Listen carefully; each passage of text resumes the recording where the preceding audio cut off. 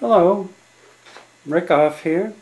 Welcome to video number 7 of Rick's Pipe Dream Magnetic Motor Generator Project Series.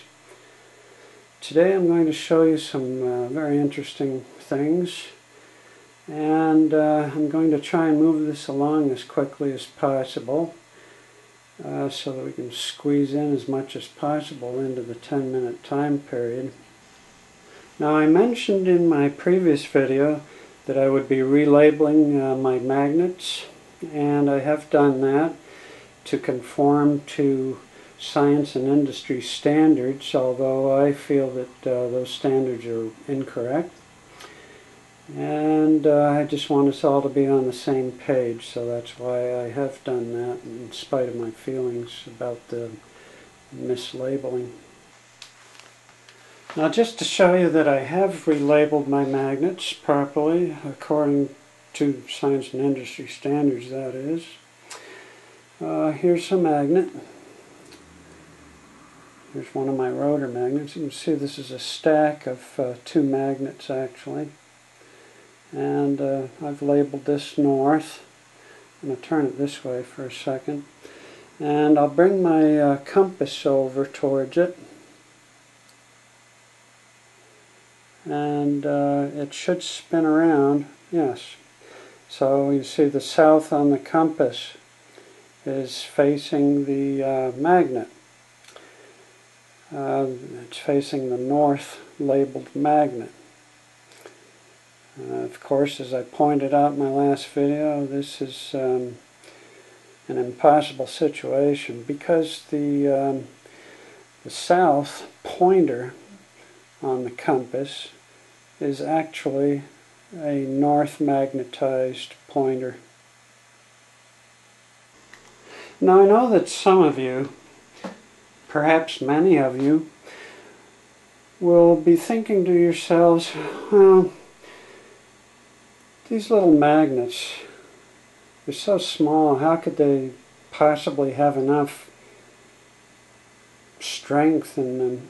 How could they be powerful enough to do what I've been showing you in these videos?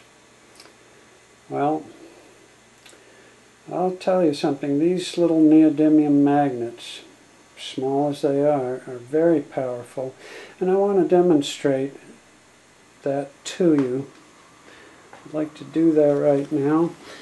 And what I'm going to do, I'll bring my wheel around, and you can see that I have a ruler taped to it, and it's taped right at the point where the 0 mark is in alignment with the edge of the outer edge of the magnets. Okay, now I'm going to take a little block of wood. It's just a thin block of wood. It's actually cut off of a paint stirring stick, and I'm going to place the magnet on top of the block. Okay, here we go. Here's the block. Here's the magnet. I'm going to put the south side, the so-called south side of the magnet, facing upwards, the shiny side, that is. And I'll put that right out to the edge of the block of wood. Now I'm going to lift up the ruler so it's pretty much level, and I'll line this up with the ruler markings. Now I have here 5 inches, 6, and 7.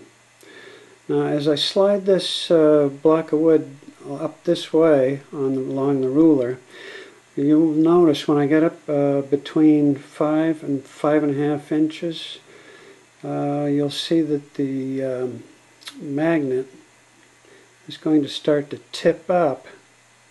The magnet will tip up right here on this side because it'll want to lean towards the other group of magnets on the wheel. Even though it's that far away, you'll see the interaction. Now watch as I slide it up. Oh, actually it happened even before that. It happened at 6.5 inches. So you can see how powerful these magnets are, the interactions between them.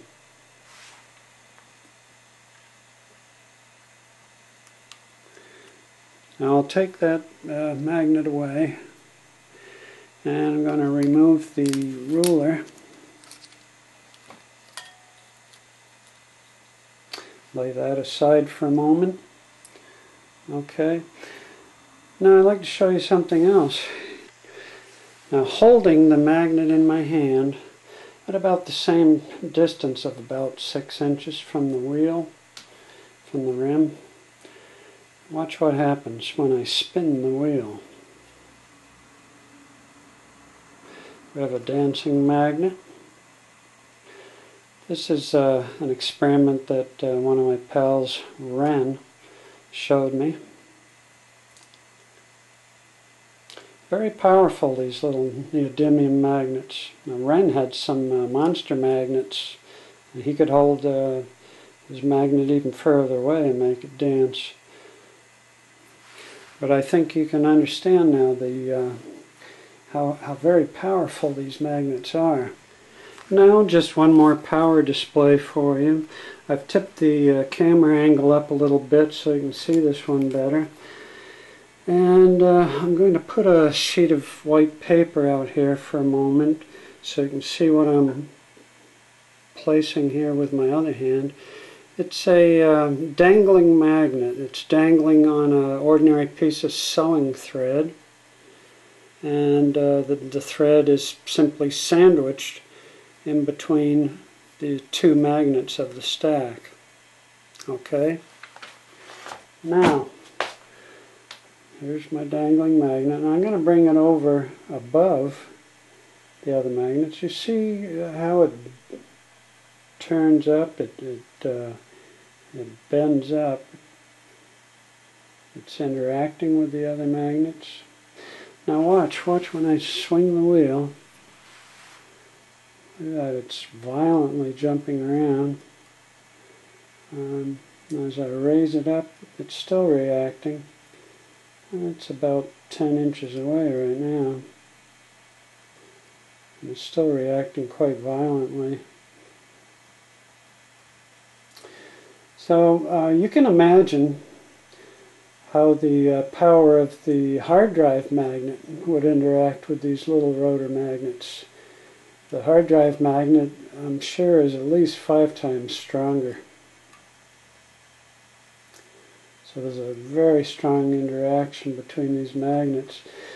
So I think this should allay the suspicions of anyone who thinks that these magnets aren't powerful enough to do what I've shown them doing.